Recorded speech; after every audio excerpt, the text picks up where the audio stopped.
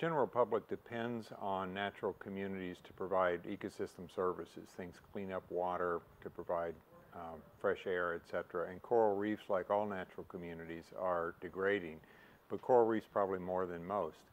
And we would like for us to be able to back off and those reefs to recover. But humans are really not backing off. There's more of us. We're putting more stress on these systems. And so our research is trying to understand the intricate parts of how these work and what pieces we might be able to go in and proactively manipulate in order to help reefs be more resilient and more healthy.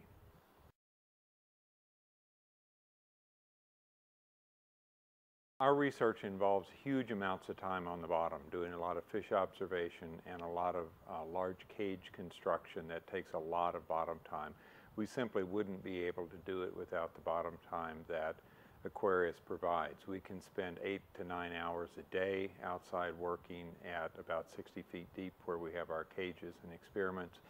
And from the surface, we can only get a few hours a day. So this makes this kind of experiment possible when it just wouldn't be otherwise.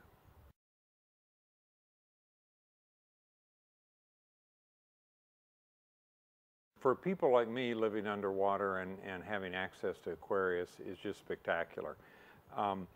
Even though I've done thousands of dives from the surface, I see things when I'm in Aquarius that I've never seen before. I see interactions that I've not seen before. I see phenomena I've not seen before.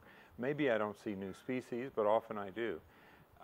We can go out in the afternoon and come back in at night. And so you get to see the whole change from day to night shift. You get to see the interactions that occur when light starts falling and the big predators come out and become more active.